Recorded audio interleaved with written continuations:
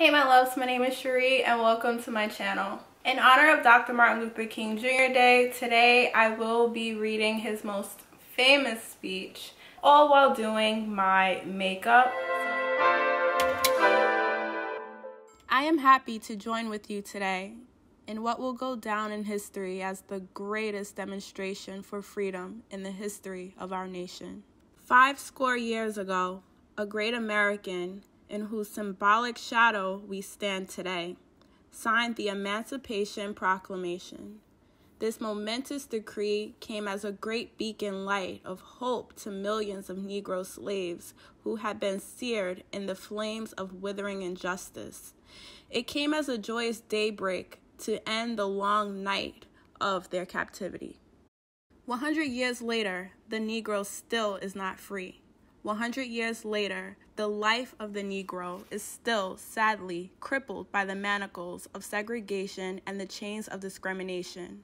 100 years later, the Negro lives on a lonely island of poverty in the midst of a vast ocean of material prosperity. 100 years later, the Negro is still languished in the corners of American society and finds himself in exile in his own land. And so we've come here today to dramatize a shameful condition. In a sense, we've come to our nation's capital to cash a check. When the architects of our republic wrote the magnificent words of the Constitution and the Declaration of Independence, they were signing a promissory note to which every American was to fall heir. This note was a promise that all men, yes, black men as well as white men, would be guaranteed the unalienable right of life, liberty, and the pursuit of happiness. It is obvious today that America has defaulted on this promissory note insofar as her citizens of color are concerned. Instead of honoring this sacred obligation, America has given the Negro people a bad check, a check which has come back marked insufficient funds. But we refuse to believe that the Bank of Justice is bankrupt. We refuse to believe that there are insufficient funds in the great vaults of opportunity of this nation. And so we've come to cash this check, a check that will give us upon demand the riches of freedom and the security of justice. We have also come to this hallowed spot to remind America of the fierce urgency of now. This is no time to engage in the luxury of cooling off or to take the tranquilizing drug of gradualism. Now is the time to make real the promises of democracy. Now is the time to rise from the dark and desolate valley of segregation to the sunlit path of racial justice. Now is the time to lift our nation from the quicksands of racial injustice to the solid rock of brotherhood. Now is the time to make justice a reality for all God's children. It would be fatal for the nation to overlook the urgency of the moment. This sweltering summer of the Negro's legitimate discontent will not pass until there is an invigorating autumn of freedom and equality. 1963 is not an end, but a beginning.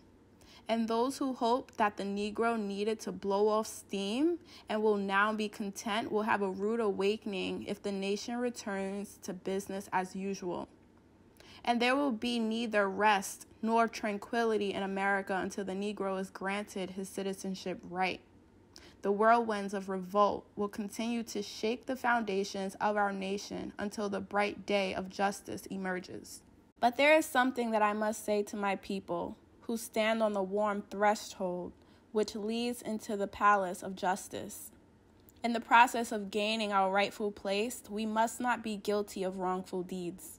Let us not seek to satisfy our thirst for freedom by drinking from the cup of bitterness and hatred.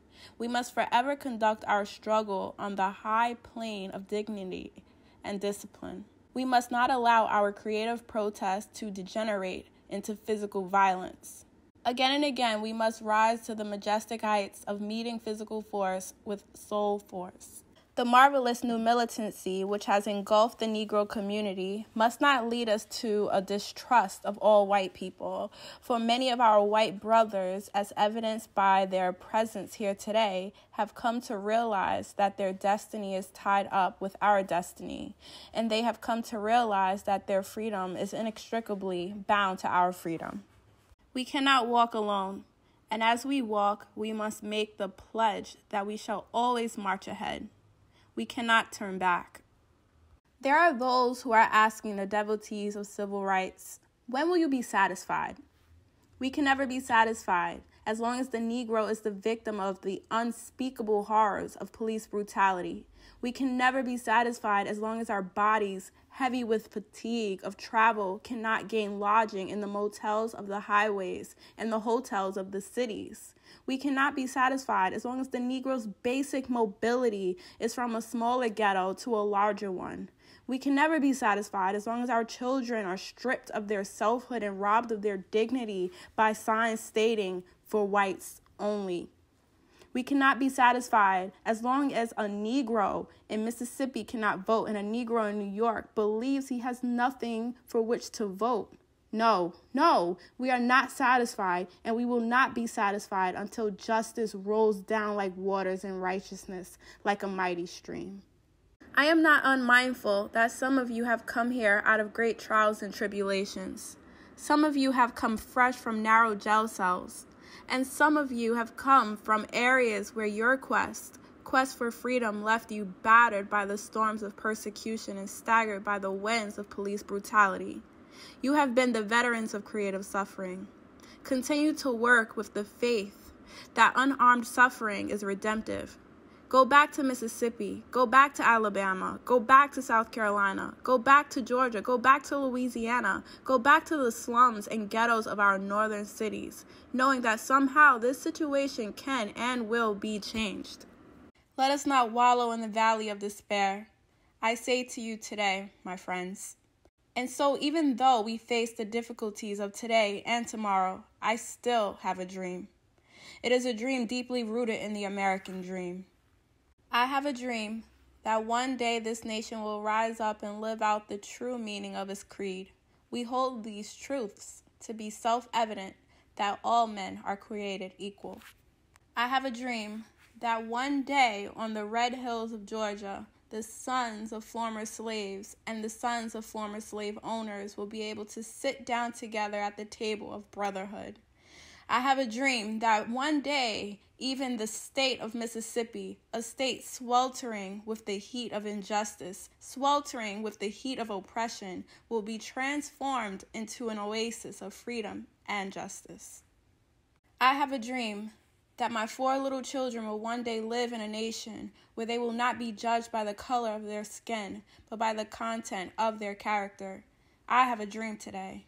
I have a dream that one day down in Alabama with this vicious racist, with this governor having his lips dripping with the words of interposition and nullification, one day right there in Alabama, little black boys and black girls will be able to join hands with little white boys and white girls as sisters and brothers. I have a dream today.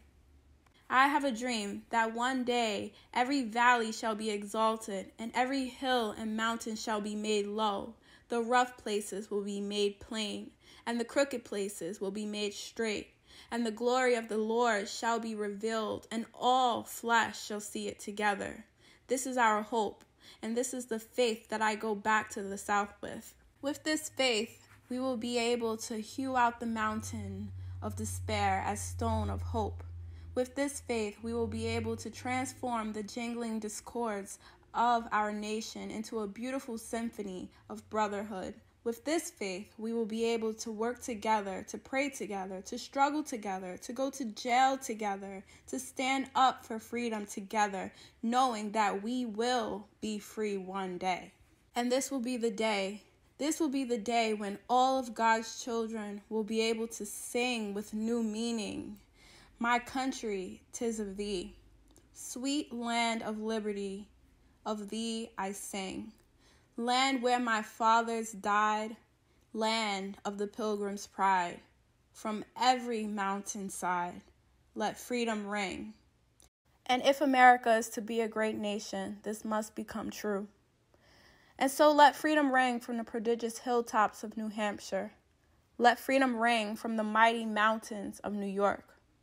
Let freedom ring from the heightening Alleghenies of Pennsylvania. Let freedom ring from the snow-capped Rockies of Colorado. Let freedom ring from the curvaceous slopes of California. But not only that. Let freedom ring from Stone Mountain of Georgia. Let freedom ring from Lookout Mountain of Tennessee. Let freedom ring from every hill and molehill of Mississippi.